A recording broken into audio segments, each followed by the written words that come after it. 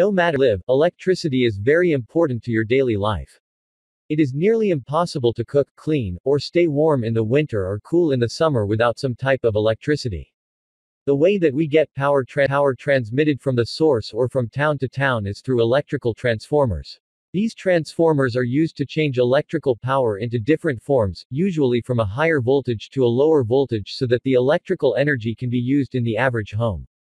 This transformation is done by using magnets to induce the energy between the coils, converting the voltage into a usable form. These electrical transformers usually have a core that is ferromagnetic and multiple coils, also known as windings. By changing E current in the main winding, you are able to create a core with an alternate magnetic field. The magnetic field is then multiplied through the secondary windings, thus creating the new voltage in each of the non-primary coils.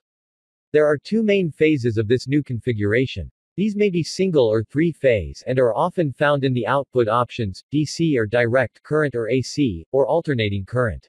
A common electrical transformer has one of two types of cores. These are toroidal, which consist of copper wire around a circular core so that the magnetic flux is not able to come out of the coil. It is fairly efficient and is not easily influenced by the magnetic flux. Laminated, which means that the core is made of laminated steel. These are usually insulated with a material that does not conduct, such as varnish.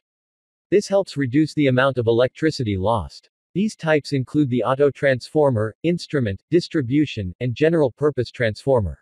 The most common type of electrical transformers are high-voltage ones. When you have a high-voltage transformer, you usually also have the power to distribute, isolate, control and instrument all its applications as well. Most do require, however, the principle to induce magnetism and convert it between coils. When looking for the best high-voltage transformer to meet your electrical conversion needs, you need to make sure that its specifications include the maximum secondary voltage ratings, current ratings, maximum power rating, and the type of output it gives.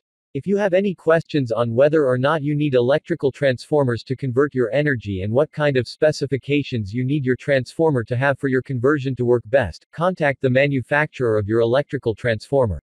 And finally, we have a gift for you that is tricks to reduce your electricity bill by at least 75%. And the way to complete energy independence, get rid of the monopoly of big energy, you will never have to pay for electricity. Method, amplify electricity to make output power greater than input power. See link in description. Thanks for watching.